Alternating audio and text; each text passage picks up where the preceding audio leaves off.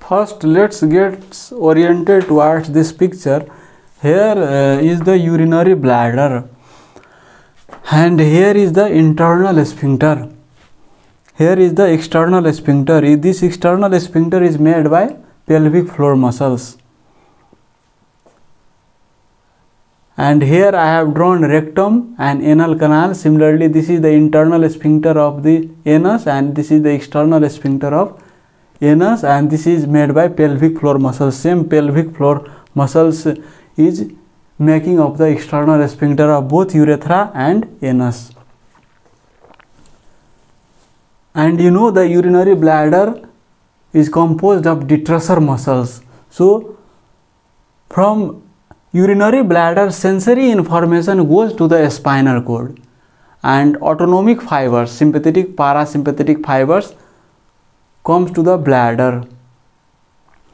And also somatic nerve, somatic motor nerve, that is pudendal nerve, through root value S2, S3, S4 also comes to the external sphincter of both bladder and anus.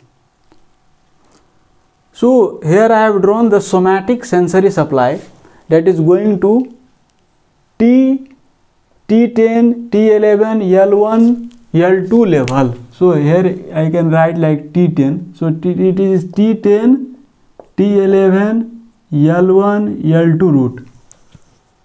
So from here, somatic sensory information goes to all three levels, like T10, T11, L1, L2.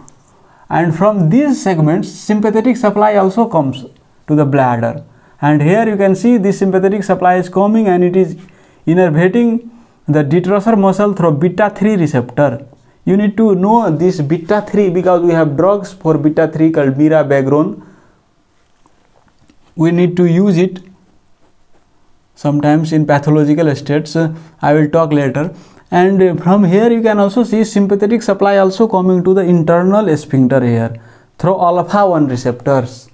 We also use drugs for alpha 1 receptor at internal sphincter. Similarly, sensory information also goes from here to the S2, S3, S4 level as well. It is also going to this level and also going to S2, S3, S4 level. So here I have drawn this, and this through dorsal horn the sensation goes to here, and from the anterior root parasympathetic nerve comes through and innervates through M3 receptor, muscarinic receptor. Similarly, somatic motor fiber comes and it innervates here. Similarly, similar is for this anal sphincter. Sensory information goes here and sympathetic fiber comes. Sensory information goes at the sacral level, parasympathetic fiber comes, somatic motor fiber comes to innervate the external sphincter. So both for bladder and anal sphincter is similar innervations through same spinal cord segments. So let's suppose I have just gone to bathroom and I have voided urine, and now my bladder is empty, and now it is again starting to getting filled. So let's suppose this is 50 ml has filled in the bladder. Now let's suppose 100 ml, 150 ml. So when there is 150 ml urine in the bladder, what happens that this stress receptor gets activated, and this sends sensory information to the T10 to L2 level. And when the sensory information goes, it fires the motor root fibers, sympathetic fibers, and it discharges here, and through beta 3 receptor there is relaxation of the detrusor muscles. So T10, T11, L1, L2 tells bladder that don't contract, go on filling, because it is just 150 ml. You can fill up to 400 ml. You have that capacity. So why are you getting irritated now? So go on filling. So it goes on filling like 150 ml, 200 ml, 300 ml, 400 ml. Now it becomes 400 ml. Now the sensory information from here, initially it went to thoracolumbar outflow. Now it is so distended that this information is also going to S2, S3, S4 level. And S2, S3, S4 thinks that, oh, it is so distended, I need to fire this parasympathetic fibers, S2, S3, S4 to contract the detrusor to expel the urine. But these S2, S3, S4 segments think that first of all I need to ask frontal lobe, because he is intact currently. So our pathway from S2, S3, S4 till frontal lobe via spinal cord, brain stem is intact. The road is clear. So we can ask him whether he is in the appropriate environment, in the appropriate social circumstances there to void or not. So he sends information to cortex, and frontal lobe decides that, oh, this time is not accurate or not appropriate for voiding. I need to wait for like 15 minutes or 10 minutes, and then I will go to void. Then he sends inhibitory signals down, and then this parasympathetic fibers got inhibited, and this parasympathetic does not discharge. And the bladder again goes and feeling like it reaches 400 ml, 500 ml. Now the sacral centers think that, oh, it is going so big, so I need to again ask frontal lobe what he will do, whether he will void, or because it will burst the bladder, so I can't wait so long. So he again sends information to the frontal lobe, and frontal lobe tells that, oh, okay, I understand your concern, but I need to go to toilet, so I need to wait at least 45 seconds or 1 minute. So you need to hold for that. But this center says that, oh, I cannot hold. You send information to somebody else. I cannot do your job. So it starts contracting this this detrusor muscles. So frontal lobe sends another signal to somatic nerves, pudendal nerves, that okay, you go on firing your nerve fibers to contract the external sphincter so that voiding does not occur. So this somatic pudendal nerve fires, and this external sphincter gets contracted, and till he reaches the bathroom for voiding, this external sphincter is contracting and holding urine. But as soon as he reaches to the toilet seat and he starts before voiding, this external sphincter gets relaxed. The stimulatory signals in the pudendal nerve gets inhibited. So this is not firing. So this got relaxed. So who told this to not fire now? The frontal cortex told. Because frontal cortex has told that you fire now, and when he reached to the bathroom, to the toilet seat for voiding, then he again told, okay, you don't fire now, I need to void. So it does not fire and it relaxes. So basically this is a reflex pathway. It can occur at this sacral level itself. It does not require higher control center. But why higher control center is required? Because sometimes we need to voluntarily hold urine, or sometimes we need to voluntarily void urine. So for example, I need to go to exam for 3-hour duration. So so before going to exam, I need to void urine, because in the interim I may need again feel to void. So before going, let's void. So I can voluntarily void. No? And sometimes I can voluntarily hold urine. So to voluntarily void, voluntarily hold urine, this higher centers is required. Otherwise, even if we do transection of the spinal cord above sacral level, this reflex will occur. So you might think that during a spinal shock phase, there is retention of the urine and stool. So why does it occur if the reflex pathway is intact? So as the name implies, it is the shock phase. So in the shock phase, these fibers do not fire. There is no tonic contraction. So there is flaccidity of the bladder. So there is retention of the urine. In the interim period, we need to do intermittent catheterization. But when the shock phase is over, this reflex returns, and patient is able to do this micturition, defecation through this reflex pathway, through this micturition reflex, defecation reflex. So I was talking that I had reached to bathroom for voiding. Okay, so I am in toilet seat and I am voiding urine. So while I am voiding, so you might have experienced, or if you have not experienced, noticed, then you can experiment it. Like while you go to bathroom for urination, feel the sensation around your anus. So while you are urinating, there is a constriction or contraction of the pelvic floor muscles around your anus, that is external anal sphincter. So why does it occur? To not let the urine, or to not let the stool pass out, to not let the poop pass out during that period, because you know our internal sphincter is not under our control. This internal sphincter of this anus and bladder both is not under our control, but external sphincter is under our control, because we have somatic fibers innervating this. Pudendal nerve supply is there, so we can contract the pelvic floor muscles with our will. So when you are voiding urine, so what happens, that internal sphincter of this also gets relaxed, because the nerve supply is same. Parasympathetic S2, S3, S4 is supplying both. So when this gets relaxed, this also gets relaxed. But you don't want to pass stool at that time. So what you do? You fire the S2, S3, S4 at this level to contract the external sphincter of the anus to hold the stool.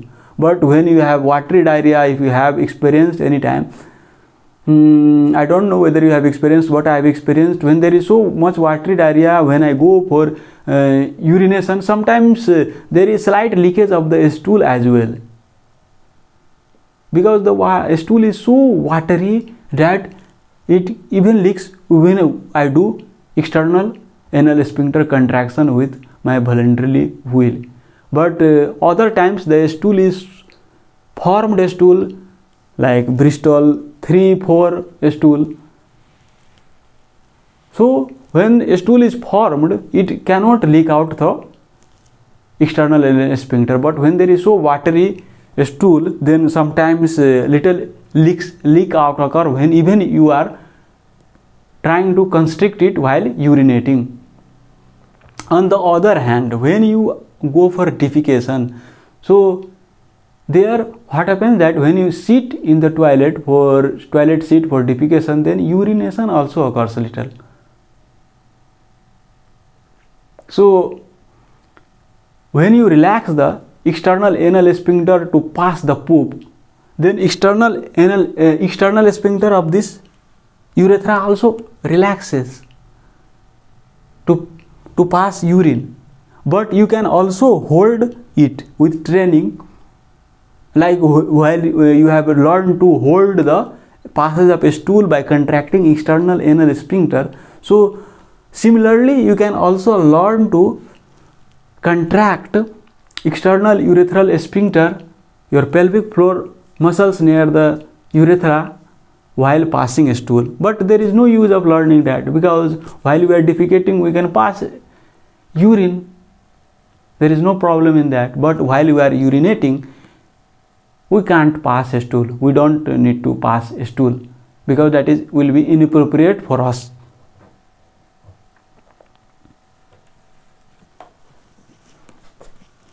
So that is about innervations of this bladder and anal sphincter.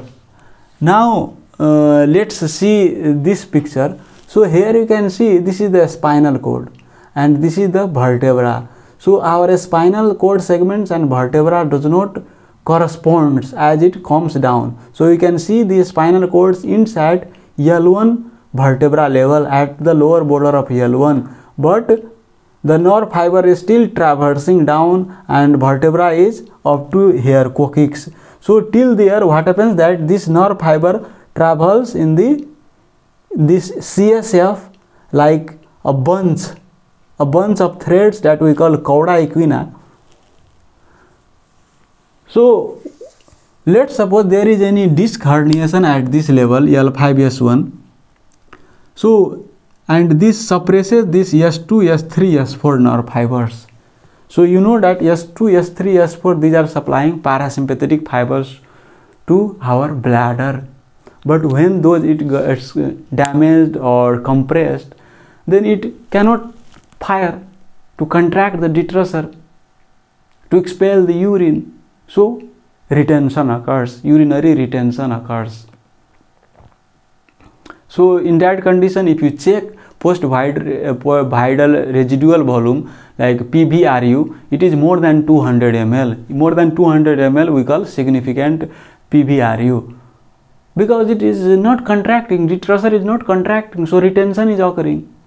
But when, let's suppose this is the urinary bladder and this is the internal sphincter, this is the, my heel of hand is internal sphincter and this is the urinary bladder. So when it goes on distending, what happens that this also got distended little bit, and when there is little bit distension, what happens that leakage occurs, leakage of urine occurs, that we call overflow incontinence. Because of over distension there is incontinence, but that incontinence is not due to detrusor contraction, because the detrusor cannot contract because parasympathetic is damaged, it has been compressed, but it is due to overflow, over distension.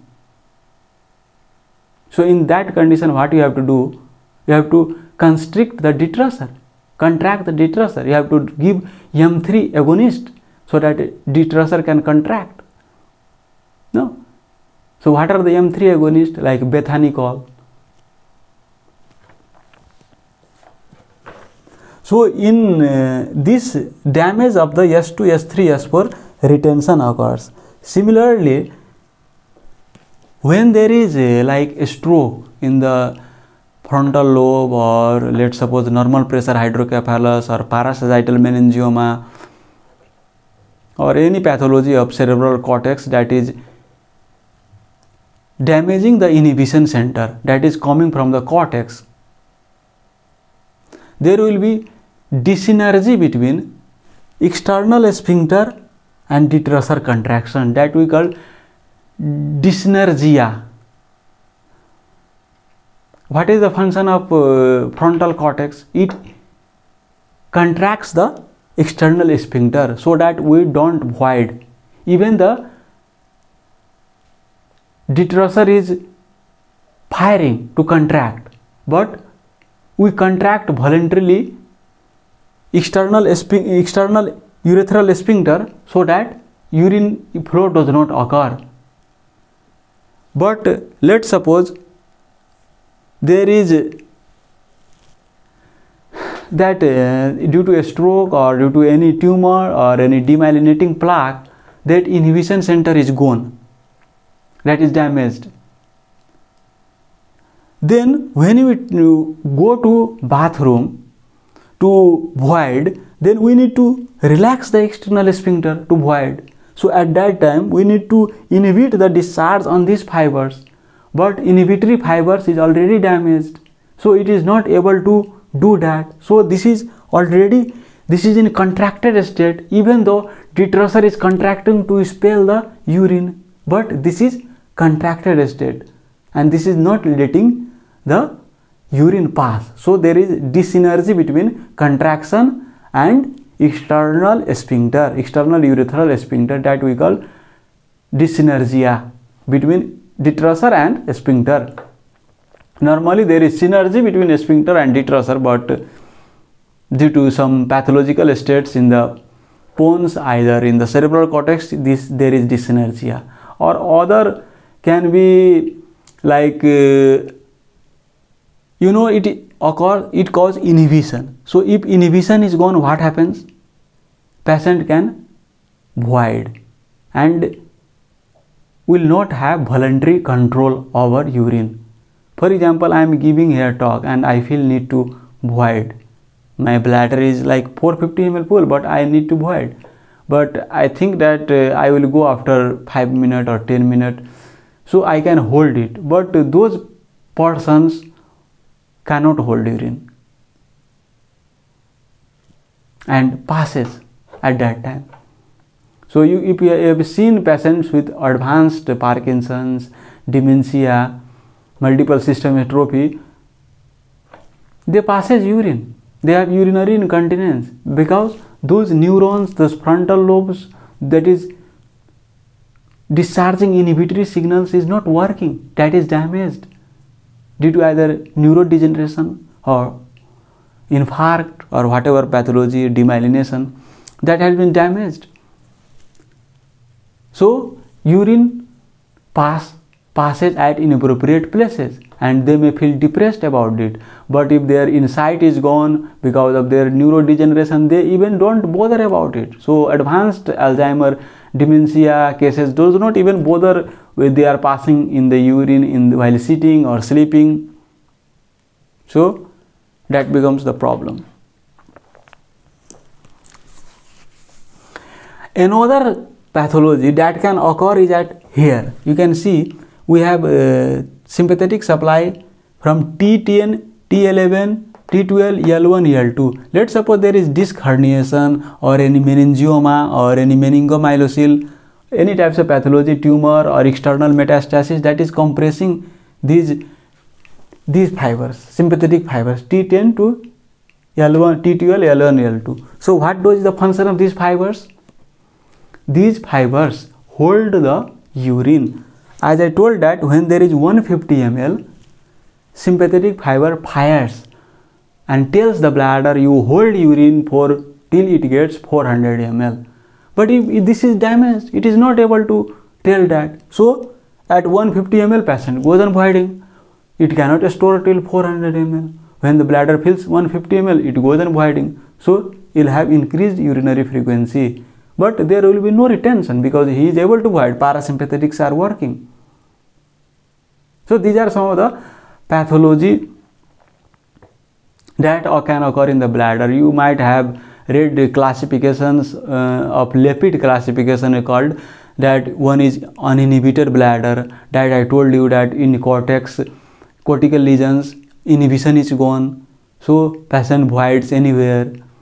No, another is autonomic bladder or autonomous bladder. Another is sensory paralytic bladder. Another is motor paralytic bladder. So what is sensory paralytic bladder, motor paralytic bladder?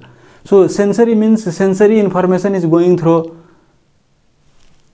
this pathway. So if this pathway is damaged either due to diabetes or other causes of perineuropathy, then patient is not able to sense that bladder is filled and bladder goes on distending and overflow incontinence occurs. A motor atonic bladder is, motor paralytic bladder is when this parasympathetic supply is lost due to either diabetes, toxins or other causes of peripheral neuropathy. Then patient can sense that bladder is full because sensory is intact, so he can sense, but parasympathetic supply is not working. So what you have to do, you have to push the belly with the hand to contract the bladder to force it pass urine. And we have also drugs like we can use mirabegron. I initially told that we can give mirabegron when the sympathetic supply is damaged. To hold the urine we can give beta-3 agonist. Similarly, we have drugs for M3 receptor like bethanicol, that is agonist, and antagonists are flavoxate, solifenacin, darifenacin, trospium. So when do you give these anticholinergics? When there is overactive bladder, when it is contracting inappropriately and it causing incontinence. Similarly, we have drugs for alpha-1. So you may be knowing that drugs like sildosin, tamsulosin, this blocks this receptor and it relaxes and retention can be relieved. So we most often use those in prostate hyperplasia, benign prostate hypertrophy, but here we can also use if retention has occurred because it relaxes the bladder neck internal sphincter and patient can void. And in some cases, if we are not able to delineate what is causing the bladder problem, where is the problem? Then in those cases we do urodynamic study. So we see the relation between detrusor muscles and internal sphincter. So sometimes as I told, detrusor is contracting but sphincter is not relaxing, or sometimes detrusor is not contracting but sphincter is relaxing. So to study those where is the pathology, we have to do urodynamic studies, like if detrusor is not even able to relax with drugs, then we have to destroy this. I mean to say that if internal sphincter is not able to relax, then we have to destroy this internal sphincter by transurethral resection. And when you destroy it, what occurs? Incontinence can occur. So we also give anticholinergic with TUR, transurethral resection, to prevent that. But those surgical modalities are last options. Initially we try to manage with drugs.